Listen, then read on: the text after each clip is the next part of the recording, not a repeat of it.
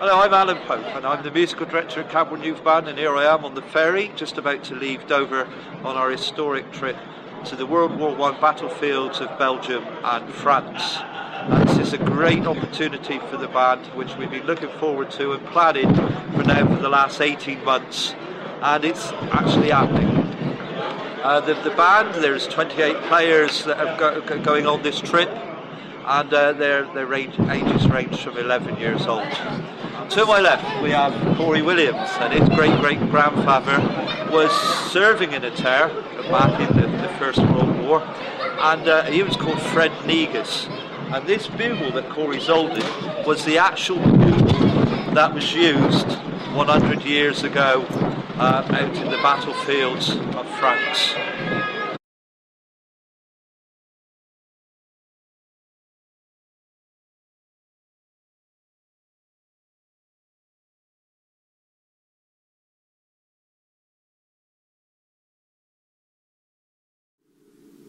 Thomas Penn Horwood, we are honoured to pay tribute to you and salute you for the sacrifice you made. You, like many others, acted in the best tradition of Devon and Cornwall Police, and we will always honour and respect your memory. We are proud to have called you one of our own.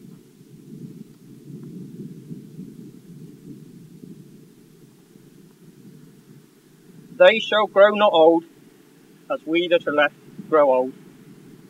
Age shall not weary them, nor the years condemn.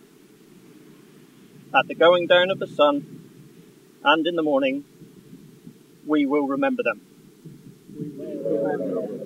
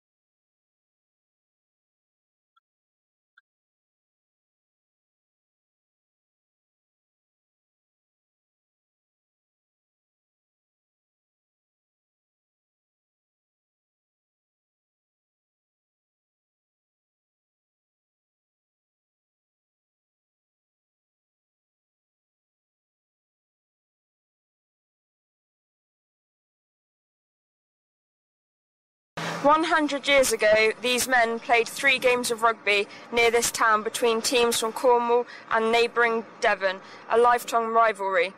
Some of the descendants of those men are here today. These matches were important because they reminded them of home. They said that instead of playing to the music of the band in Camborne, they played to the music of the guns. 100 years on, a band from Camborne is back in Ater. There will be the music of the band, not the music of the guns. We're going to play a 100-year-old bugle from the war in honour of these men and the people of Ater who stood alongside them. This bugle belongs to the great-great-grandfather of Corey Williams, who is in this band. We also would like to present the town of Ater with a rugby ball signed by the current Devon and Cornwall teams as a mark of gratitude. Merci to Michel. Thank you. Je peux dire un mot là ou...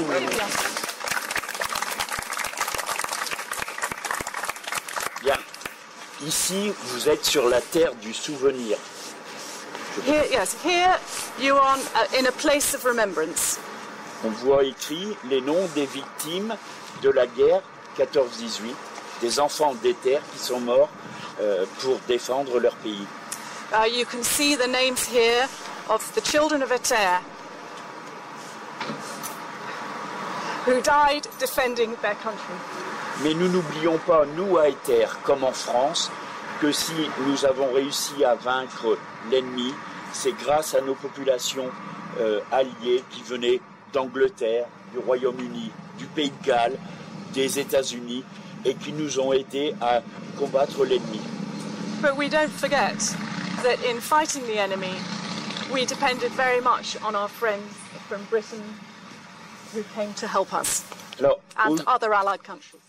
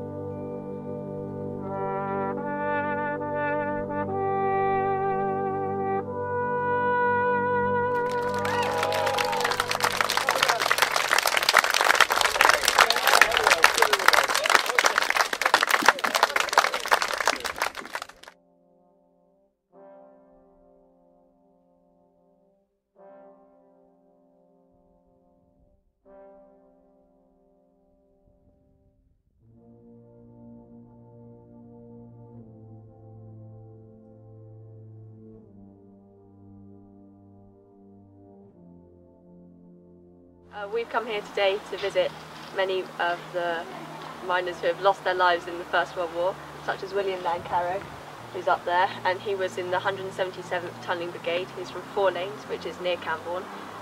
Lots of them came from Camborne because of the mining industry, which meant they were able to dig under through no man's land to the enemy tunnels and plant explosives, trying to get kind of a mass hit, which was also obviously very dangerous. Often when it exploded, they either exploded with it or the tunnels collapsed, and lots of bodies were never found, such as William Lancaro and many of the other men that we see here.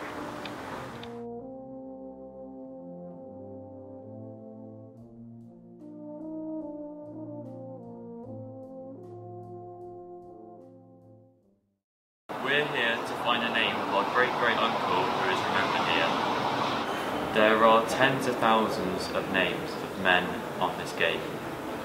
Names of men that were never found. His name is Reginald Seymour Priest.